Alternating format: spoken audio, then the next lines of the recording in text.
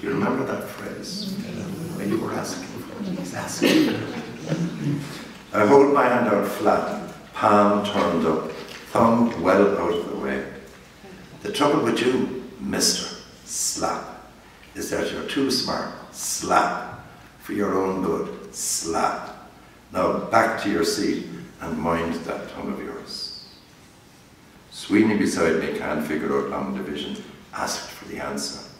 Carey caught me whispering, "You boy, what are you whispering about?" "Nothing, sir, nothing, nothing." "Do you think I'm a fool, boy?" "I don't know, sir." You were asking for it, the consensus at break. What did you go and say that for? I don't know. I just said the words that came into my head. Farmer shakes his head, sorrowful. "Never provoke him," he says. "Never." We know his father beats him. Carey is talking to the tall red-headed brother, their eyes tracking the yard. I note their cold amusement and look away, shaking, feeling my back go stiff. My hand still hurts, a dull pain, like you feel after you've banged your elbow. If the edge of the leather strikes on the base of the thumb, that's what you feel, the lingering throb after the shock wears off. The wisdom says, always offer your left. It's hard to write for a while after, if you give them your right. Somebody asked, "But what if you're left-handed?"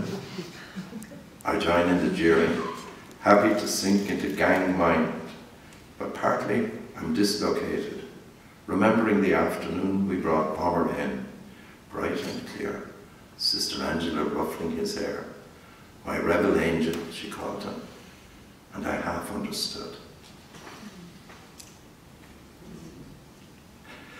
Class collection.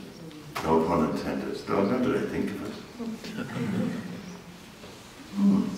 We collect for the black babies, something to do with missions in Africa. He tallies the count by rows. Whichever row gives the most gets homework off for the weekend. A new boy joins us a couple of weeks in. We see his father drop him off at the gate. We note the big car. We note he's a bit nervous. I don't know that anything was exactly said, but we quickly grow fond of Martin, his large contributions to the collection easing his path to acceptance. The word says that Carey pockets the money. We're not sure if we believe this, but we spread the word anyway. A certain grim satisfaction in this quiet event. Truth be told, I don't mind the homework, but it's a given among us to hate it, and I'm happy to go with the gang. A balance against the grey fog in my head of something inside me that holds back from the whirl of cliques. Seriously? Someone asked. You read stuff you don't have to read. The gap is already there, and I have a new skill to learn, marking my sense of distance from what's taken as given by most. Take Martin, for instance. I'm gleeful as anyone in the rough crowding that has him give and give, but I feel his unease. I see the knot in his tie that he's always adjusting. Our pennies, we're told, go to help the priests in Africa set up schools for poor children. I wonder if they're like us, with our patched jumpers or scuffed shoes. Except that, of course, they probably don't have to wear as much because it's a given. We are poor, and some of us are poorer than others. Except for Martin. And there's the thing. The reason some bully him, some ignore him, and others are fascinated. Imagine, they have a car. I squint up at Carey counting coins. He has a car. I swear to God, when these poems started coming out, I kept finding this and I said, who the hell is he? Is it any wonder he was always in trouble? There's one poem there I remember he came in. I was laughing myself, I have to admit. My father says, okay, you're going back to school. And I says, I don't think I will. He says, why? He says, it's not really very interesting. What are you like? This is called gymnastics. In the comics, They're called, I can't tell you how much reading comics shaped us. Our generation, Jerry remembers. There was a barber down in William O'Brien Street, Fitzharris, and he had a pile of comics about 18 inches high in the corner. And myself and some of my brothers were known as the politest kids in Blackpool. We'd lock in next to this pile of comics. And you're next. I know, sir, you go ahead. You go ahead. We got this great reputation in Blackpool for being the most manly kids going. Oh, really, no interest in getting our haircut and we'd read all the comics. Yeah. In the comics, they're called plimsolls. We call them rubber dollies. Why? Nobody knows. Dad says it's a Cork name. I didn't know we can do that. Change the name of the thing. Gym shoes, the teacher says. White canvas, we wear them for what is called gymnastics. Vests, football shorts, we change on the long benches around the wall. I enjoy this, the stretches, jumping and running. I enjoy it more than the football games in the yard or on the streets, especially sprints. We buy them in drummies on Merchant's Quay. I expected ships somehow, warehouses, giant barrels of wine, horses and cranes and great masts sparred and canvassed. The name is the name of what used to be. A disappointment, in fact. But later, snug to the fire, I paint ships and colours and exotic sailors into the name, making the pictures come alive. Merchants, I think, must have looked like Mr. Clifford, who has a grocery shop on Sheldon Street full of rich things. The gym teacher used to be in the army. He's keen on what he calls drill. We have small coloured flags, we make lines, we copy his movements. He gets ratty when we don't all make the same movement at the same time. He shouts and roars at us, but he doesn't beat us. In our eyes, he's all right. On Wednesday mornings, there's a feeling of lightness, packing the rubber dollies. Today, we have gymnastics, a small taste of freedom outside the walls. So, one more, and then you can express your relief by leaving as fast as you can. I can't tell you how unexpectedly happy I am with this choice, especially, Patricia, because it puts it up to Dublin. It's the first one city, one book. That's a book of poetry. And I thought, I have to tell you a story. I was explaining to somebody that nobody in Cork ever says, I was in San Francisco or I was in Paris. You say, one time there I was in Paris. There's always the suggestion that you're constantly back and forth. One time there as well. So anyway, you're going to love this one now.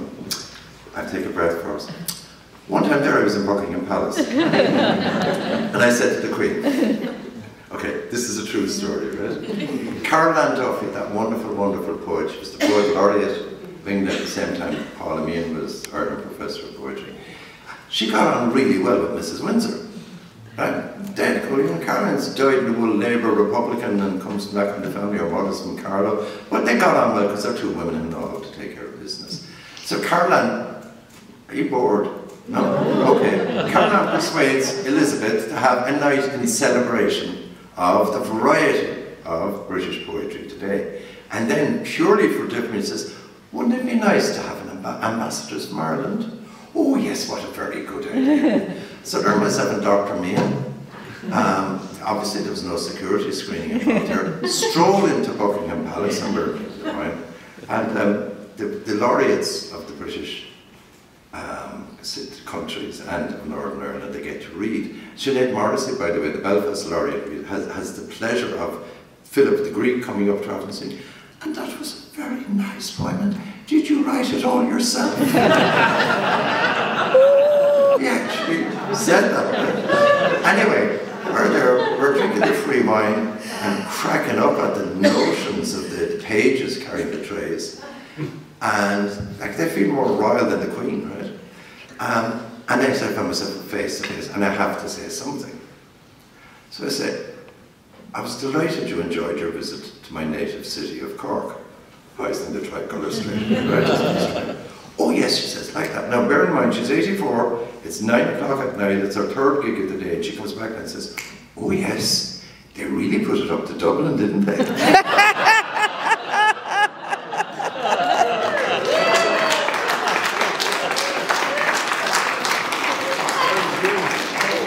And I was there thinking, what a great president of a republic she'd make. Anyway, there's no fear Charlie Boy would come up with anything as witty as that.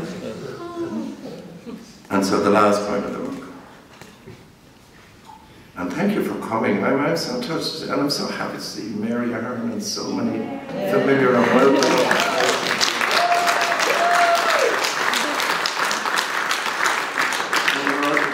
Jealous myself and Paul are going on with hand-knitted Mary Ahern socks.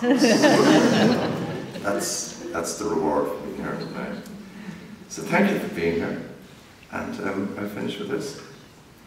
In the small closed yard. In the small closed yards, boys ricochet off the walls and bounce off each other, animal spirits all. Here the dark women patrol, each one a gliding mystery.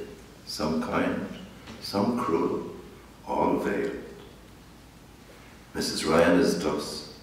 That room is dust and rubble, under a road somewhere or in a landfill. The rocking horse, bright lit as by lightning in a storm, fades into black. Some of those boys are already gone, spun into the wind over the city they never left.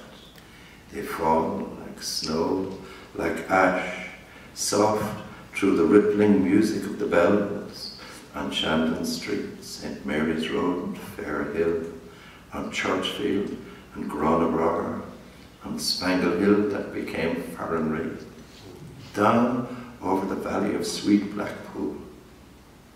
And I am still walking up Redemption Road, my hand warm in her warm hand, thumb under the strap of the school bag, snug on my back. Clutch of drawings to be smoothed out on the kitchen table. Everyone will say they're very good, then they'll forget about them. I'll run outside and everything will go on forever. Gurmila.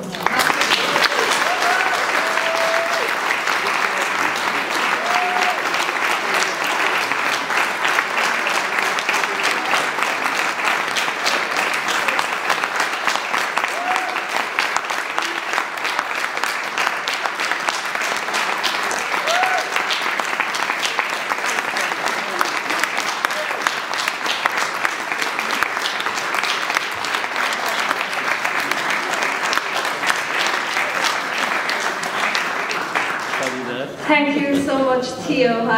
We certainly have got off to a great start for One City, One Book 2024, and it's just a sign of the wonderful year ahead, I think, with the other events we'll be doing. So thank you so much. Thank you to Lord Mayor, Councillor Kieran McCarthy, for your great words as well. And to my colleagues Declan and Michael and Adrian, who, you know, we wouldn't really be here this late without. And also, you know, I feel I'm a bit of imposter syndrome now, Theo, after all those great words, you know. And I think Liam Ronayne is here in the audience, and he really did bring Cork City Library to where he is.